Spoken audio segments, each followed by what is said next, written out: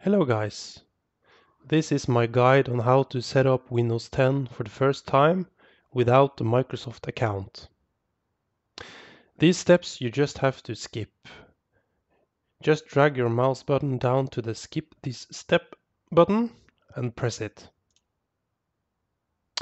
Here you can add a local user.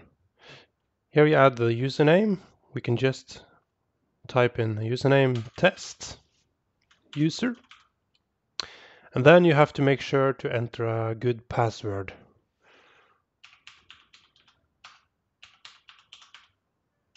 And the password hint, you know the password. After this, you just click next. And now the local account has been created. And your account is not synced to Microsoft servers or Microsoft SkyDrive. This is a local account on your PC.